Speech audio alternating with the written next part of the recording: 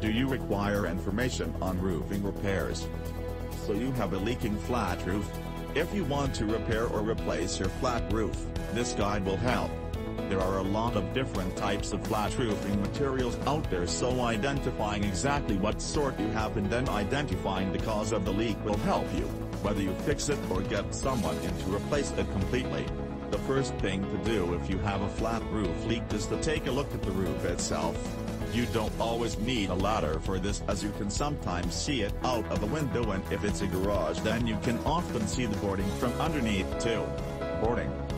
There are different types of boarding.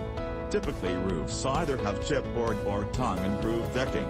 There are other types out there, but this is what you usually find on older flat roofs, with chipboard being used on the majority. Nowadays, OSB decking is used as it doesn't swell and soak in moisture, unlike chipboard.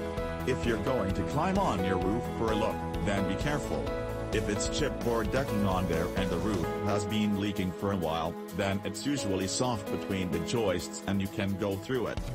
Call ourselves shortly for more information on roofing repairs.